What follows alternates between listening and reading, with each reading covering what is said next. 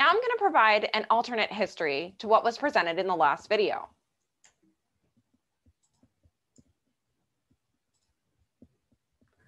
We talked a lot about all of these important figures in the history of GIS in the last video.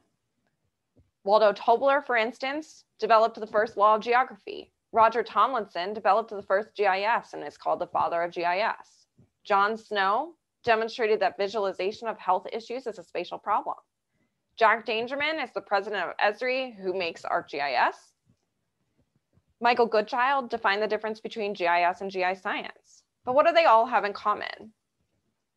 When I originally was putting together this lecture, it got me thinking, what about all the diversity we're seeing in this field, or lack thereof? These men didn't represent or look anything like me. Yet I have been influenced by people in the field who aren't all white men. Don't get me wrong, the field is still definitely male dominated, but what about Black mappers, women, Indigenous mappers?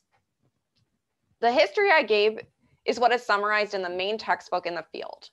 I used to require it for this class, but it was very expensive. It cost over $100. And I felt that it was focused a lot on white men in the field, probably in part because it was written by white men. But geospatial technology has changed a lot in the past 15 years. I got started in this field in 2006, and I can say without a doubt that it's getting more and more diverse every day, although I would say that there's still a long way to go.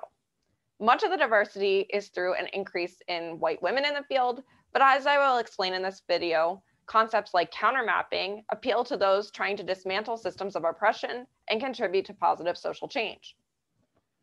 I'd like to first say this disclaimer. I'm constantly looking to improve this section of my lecture, so this is a work in progress. If you find something cool that advances knowledge in GI science by Black, Indigenous, people of color, and women, let me know, and I'll try to add it.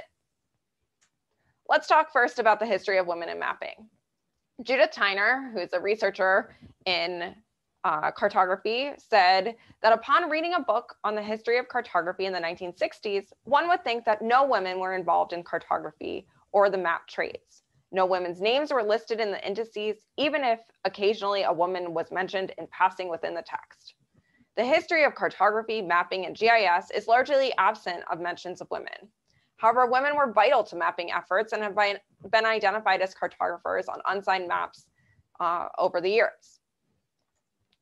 One example that Judith Tyner describes in her recent book about women in cartography focuses on women who worked in defense and intelligence during World War II. Tyner calls these military mapping maidens.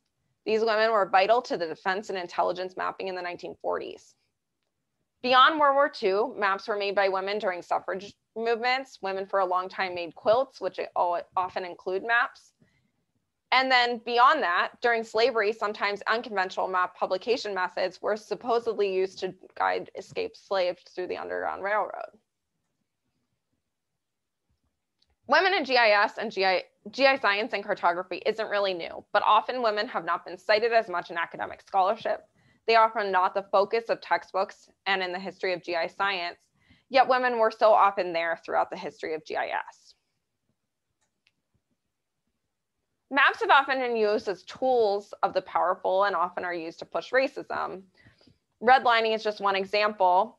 I'd like you to listen to an NPR segment about redlining that I'll provide on Canvas, which really talks about the kind of use of maps for racist agendas.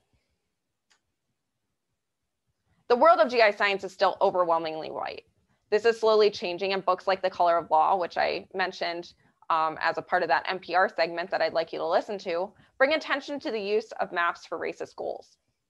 In addition, famous Black Americans like W.E.B. Du Bois, a civil rights activist in the early 20th century, was making maps of Black Americans at the time. This is pretty incredible because a lot of those maps from white and Black authors have not really made it to the present day.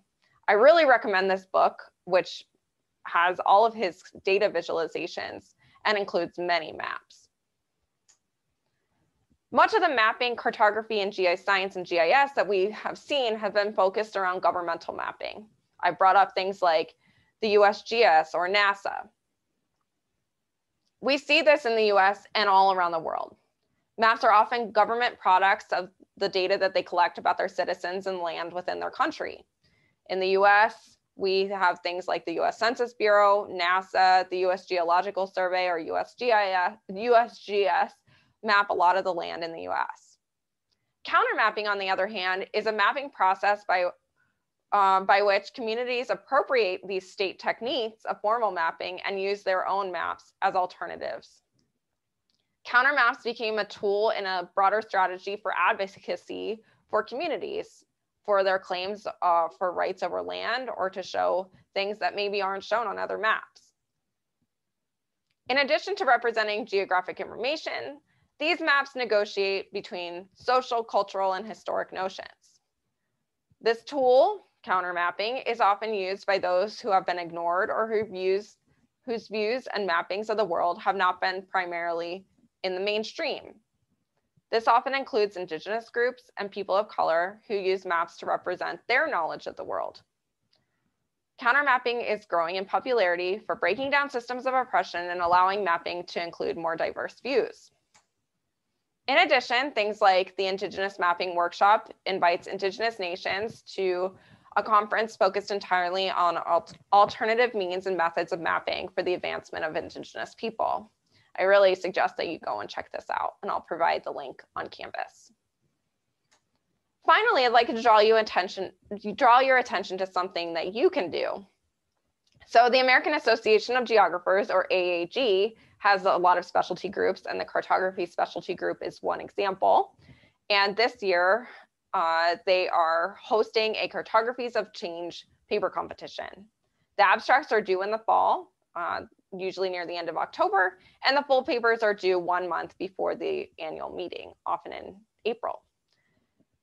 The first place prize is $300, $200 for the second place prize. And they're looking for contributions to the field of cartography and geovisualization, constructive and appropriate consideration of the work's implications for dismantling systems of oppression and contributing to positive social and environmental change. And it's open to all students, undergrads and grads. I really suggest that if you've got something interesting to show or say, that you apply for this competition. Let's recap. Women, Black, Indigenous, and people of color have been left out of GI science, or often not given credit even when they were there. Women were vital during World War II, but have left their mark on cartography and GI science throughout the history, despite often not getting credit. Redlining and other state-sponsored mapping has pushed racism. There are Black cartographers out there, including many over a century ago, yet few have gotten or been given the same credit as white cartographers. Countermapping allows communities to push back against existing power structures through the act of mapping. And finally, Indigenous mapping is gaining notoriety through projects like the Indigenous Mapping Workshop. And again, if you have any ideas or things that you've noticed or seen, please let me know. I'd love to improve this section. And with that, I'll see you in the next video.